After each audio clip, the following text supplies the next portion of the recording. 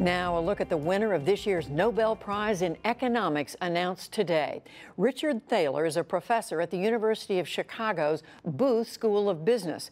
The award acknowledged his groundbreaking work in establishing the field of behavioral economics, which blends psychology with economics to better understand human decision-making. We start with a little bit of background from our economics correspondent, Paul Solman. It's part of his weekly series, Making Sense. In Chicago's Millennium Park 2.5 years ago, Richard Thaler, the academic revolutionary who won this year's Nobel Prize for insisting for decades now that his field, economics, is wedded to a distorted view of human behavior. Economics teaches that we're all rational maximizers, mathematical machines who use our big brainy heads to carefully calculate every decision as we strive to reach concrete objectives. But look, Thaler explained, after the '87 crash, when the market fell 20% in a day, and the internet bubble, when the NASDAQ went from 5,000 to 1,400, and then the real estate bubble, which led to a financial crisis from which we're still trying to extricate ourselves, the idea that markets work perfectly is no longer tenable. Thaler has been running his revolution from inside the belly of the beast, the University of Chicago, which boasts 28 other Nobel laureates practiced in traditional economics. Collectively, they've created what's known as the Chicago School, predicated on the perfect efficiency of markets, in which prices rationally reflect all available information. But Thaler started noticing market irrationality early in his career as an economist. The market would go up in January. It would go up on Fridays, down on Mondays. It would go up on the day before holidays. None of this made any sense. But it was only when Thaler began doing experiments and publishing them that doctrinaire economists, whom he calls econs, began to admit some of the error of their ways. Take the concept of sunk costs, time and money you've already spent. An econ assumes all of us know when to quit, to cut our losses, to move on. This group of Cameroonian students at first seemed to act just as economics would predict. Suppose you bought tickets to go to a concert over here at this fancy band show, $40 each. And the group is okay, but then it starts to rain. How long do you think you're going to stick around this concert? Oh boy. Not much. Not much. But what if the sunk cost had been much higher? How many of you would have a different decision about staying or leaving if it was $500 as opposed to $40?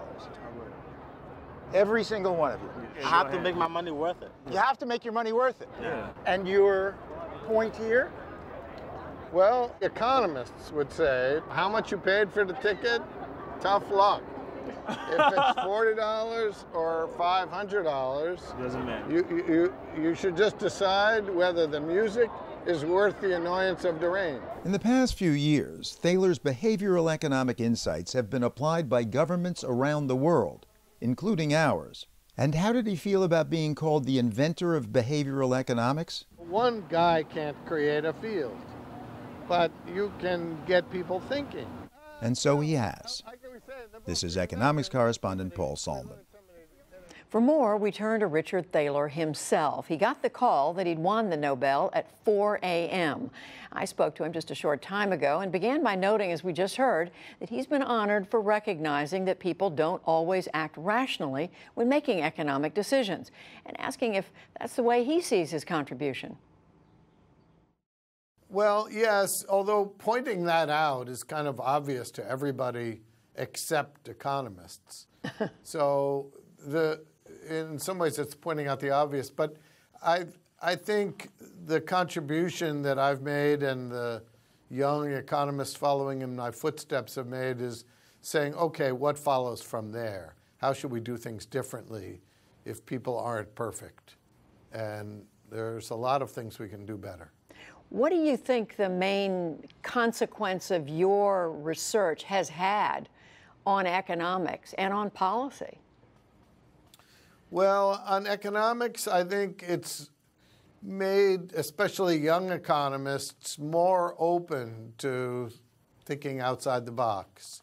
I coined the phrase supposedly irrelevant factors, for the kinds of things that economists are sure don't matter, like the way a letter is worded, or what the default option is. And these kinds of things are supposedly irrelevant because they're actually really important.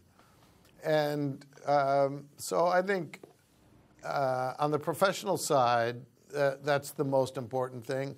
On the policy side, the work I did with Cass Sunstein, my former colleague, now Harvard Law professor, in our book Nudge, really shows how you can help people. If you grant that they're not saving enough for retirement, or they're overweight, or they would like to do more to save the environment but aren't sure how to do it, what are the steps you can take to help people make better decisions?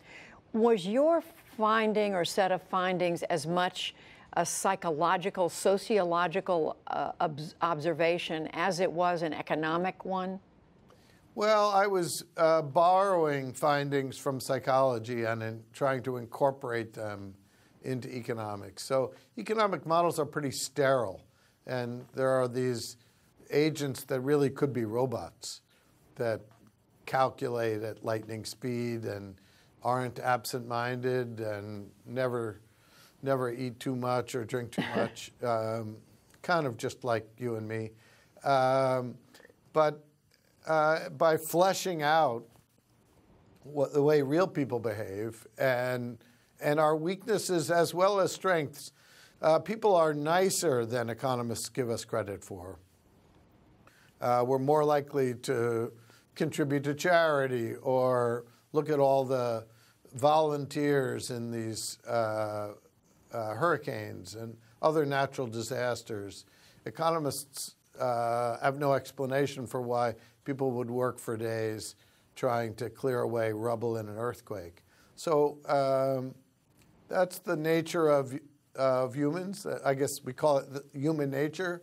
And incorporating human nature into economics is what I've been trying to do for 40 years. Someone said to me that part of what you've done is take the fringes of economics and make it respectable, bring it into the mainstream. Yeah, a lot of people have thought of me as a fringe player. But yeah, I think I often say I work in the gap between economics and psychology. Psychologists know a lot, but most of them aren't very interested in public policy problems and certainly wouldn't have a clue what to say about Federal Reserve policy or taxes or any of the other bread and butter issues that economists think about. And most economists don't have any interest in psychology. So there was a lot of ripe fruit for the plucking. So I'm going to take advantage of having you here. Everybody's watching the stock market shoot up over the last several months. If you could spend a few minutes with every family in this country right now trying to make tough decisions about spending and saving and investment, what would you say to them about the market and about the economy in general? Well, look, I think that the economy is strong. We've been on a nice ride since the depths of the Great Recession. As far as the stock market goes, personally, I'm a little worried about it. There's no real explanation for why it keeps going up, other than interest rates are low and people aren't sure where to put their money.